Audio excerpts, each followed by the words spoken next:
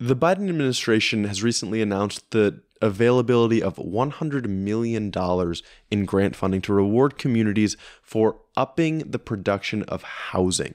This is an issue that the two of us are super passionate about, so this is awesome. Yeah, this is the most important issue right now is home ownership of housing, period. Housing affordability. Yes. Yes, it's awesome. So what happened is 2 years ago, the administration outlined a housing supply action plan where they allocated hundreds of millions of dollars to basically act as a carrot for communities to follow in terms of doing zoning reform and making strides to be able to build more denser housing. The recent announcement, the news here, is the actual delivery of $100 million to reward the communities that have done that good work. These $100 million is going to 21 different jurisdictions across 19 states, and it's going to be used to help shore up public-private partnerships in housing construction. So a good example is happening in Bend, Oregon. They received a $5 million grant to develop a 5-year plan to ramp up housing construction and address ongoing infrastructure limitations. One of the big barriers to housing construction is obviously the rules and regulations that come with all of it. Mm-hmm. And the National Environmental Protection Agency does a lot of good work, but they also hold up a lot of construction. And so one of the points of this was this extensive NEPA review process, pulling it back, letting some of it go, seeing that it already takes too much time. Some of it is repeat reviews that happen in other local agencies that then have to happen again in the federal agency. That doesn't have to happen.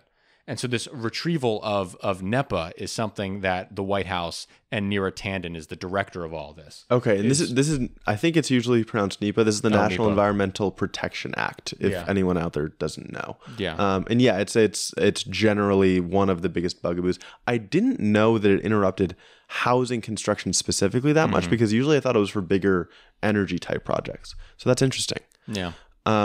Okay. The one other thing that came with the announcement is that HUD, Department of Housing and Urban Development, is launching a $250 million legacy challenge, which will award that money to communities who take on legacy projects that will transform and revitalize neighborhoods. So this is a big thing with the public housing stock. A lot of it is dilapidated and in need of a lot of maintenance and improvement to be able to be lived in. Yes.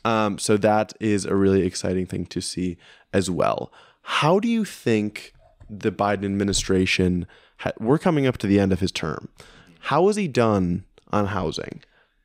Not good enough. I think he did good, but he did not. None of his big legislative accomplishments were housing focused. No. Right? They were infrastructure. It was energy. It was drug costs. It was immediate emergency aid. And none of it was housing construction. Well, and even the policies that he voiced, I think more as a political bullhorn, were like rent control, which is a policy that I think both of us would generally oppose. Yeah.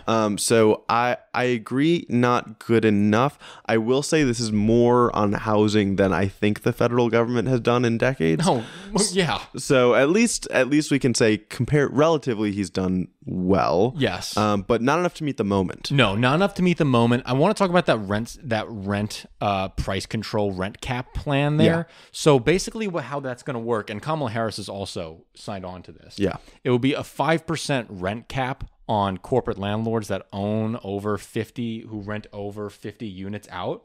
They would not be allowed to take advantage of federal tax credits unless they abide by the 5% rent cap for 2 years' time. Okay. And I think it would also slow down their permitting process.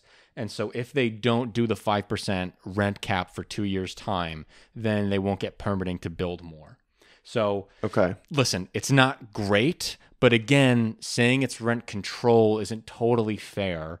It's not like he's making a rent control scheme. It's definitely, he's trying to stop the bleeding while we can get more houses online over 2 years' time. That's his goal. But I understand, I don't think I'm for this. Yeah, no, I get what you're saying.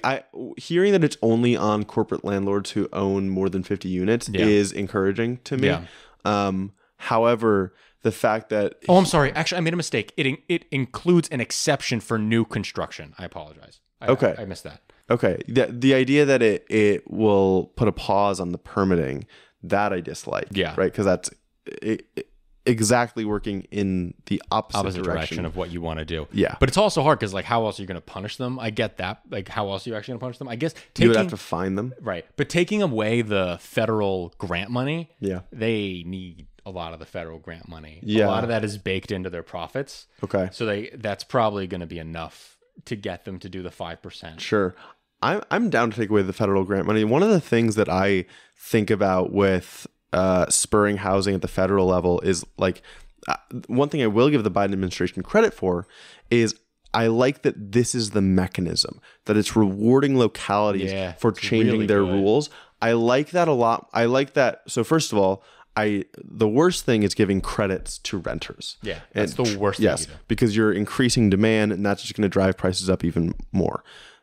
Subsidizing supply is better, but then it still has to add to the government deficit, right? So the most efficient way to solve this problem is to incentivize honestly, the best way to resolve this problem is to overturn the Supreme Court precedent that says that cities are allowed to zone on their own. But that is so far outside the Overton window right now.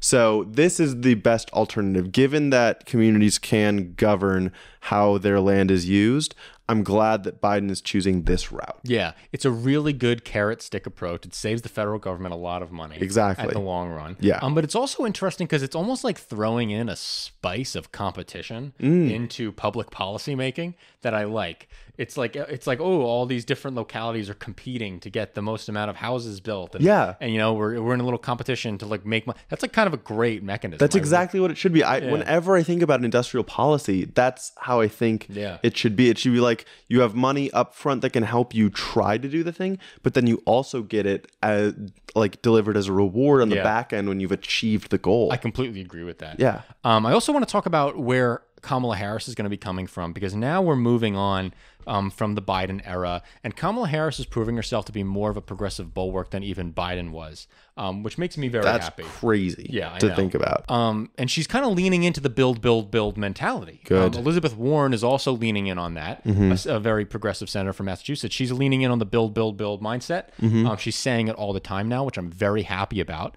But Kamala Harris is giving a big speech tomorrow. Today's August 15th. We're recording this. Tomorrow is the day where she's giving her big economic speech in North Carolina. She's going to call for the building of 3 million new homes through builder tax incentives that's going to give money to builders if they sell homes to first-time home buyers. Yeah. Which is going to boost up the housing supply probably a lot if we have the zoning and the permitting to build the stuff. Yeah, we are, because thinking about first-time home buyers, yes, if we have the zoning and the permitting, we need zoning and permitting that allows for lower-end housing. Yes. This is definitely a problem we live in Brookline, Massachusetts, and in Boston. The best example sits directly next to the apartment complex that we are currently in right now. So true. Because there are 5 units, I believe, being built on a lot that could fit 30. Oh, easily 30. If you built it taller and if you built it, and if you made the unit smaller. And they sell for $2.5 million each. Yeah, exactly. But part of that is because you do have these city codes that require like certain, like probably more distance than you need between houses, require higher ceiling heights that you might need. There are all of these Parking requirements. Yeah, exactly. And then when you talk about single family homes, minimum lot sizes are a huge deal. That's a big problem. Right? We need the rules to allow for these houses that first-time home buyers can actually afford. Now, this isn't something that I could confirm, so don't quote me on this. Don't cite this to anybody, but this is something that you can cite later if it's proven right tomorrow, okay? Okay. There are rumors that Kamala Harris is also pushing for a $25,000 credit for the buyer of a first-time home, which we don't like. No. But if this is in combination with a big spur in housing construction, it could make me feel a little better about it. Right? If you're also increasing the supply as you're increasing the demand, but as long as you're increasing the supply faster than you're increasing the demand, then it should be okay. Yeah. But it's a difficult hurdle, because this is going to help a lot of people get a nice down payment, right? That's great. Yes. Which is good. It'll also be great if they hook up with a builder who's selling to a first-time home buyer, and then you're getting the incentives on both ends, and then the policy's working perfectly. Yeah. Right? I wonder on the supply side, Yeah. do you worry about the confidence of the builder that they'll be able to find a first-time home buyer? No. Really? No, I do not. Well, but again, when they're If I could buy a home, I would. when they're calculating upfront their profit, Yes. are they going to be able to bake this in? Oh, the $25,000 tax credit, or which part? Oh, do you mean? Because again, they're saying the supply side subsidy has the condition that you're selling to a first-time home buyer. Right. Right? That might be difficult. It might be like there's going to be some uncertainty there. Like, can I actually sell at the price that I expect to if I know that I need a first-time home buyer? I think I understand that problem. I think to answer that, I'm not going to be able to answer that question on the fly, and I don't know the answer to that. I think the answer, we would have to find the percentage of homes that are first-time home buyer purchased. Okay. And then see, okay, how likely is it that a house in this area is purchased by a first-time home buyer? Like, that would be the calculation being made. Yeah. And I think the business would be properly able to do that calculation. Okay. They wouldn't be too sure. averse to the uncertainty. Right. I think they would be able to figure that out. Okay. But I do know where I think that makes I guess if you are thinking about percentages, though, that's really only going to be viable for basically not a corporate landlord, but a construction company that's building a lot of homes. Yeah. Because that's the only way it's going to even out, right? Also, they're the only ones that probably have the capital to do it anyway. I mean, like, we probably need like a Leviton 2.0, right? We need like a Levittown is a area on Long Island where they just copy and pasted some cookie cutter homes and made a whole suburban area overnight. Okay. And people just moved in and filled up the area in a second. Okay. Right. And I think that's what we got to do again. And I think it has political appeal across the aisle a little bit because, yes, Trump is a NIMBY, right? Trump attacks Kamala Harris as wanting to destroy the suburbs and all that. But Trump does want to build more housing, just in a different way. He wants to do like freedom cities where he like lots federal land and allow companies to compete and then give them like a lot of tax incentives to build houses in this new undeveloped federal land. That's what he says. I don't know. I don't agree with that. Okay.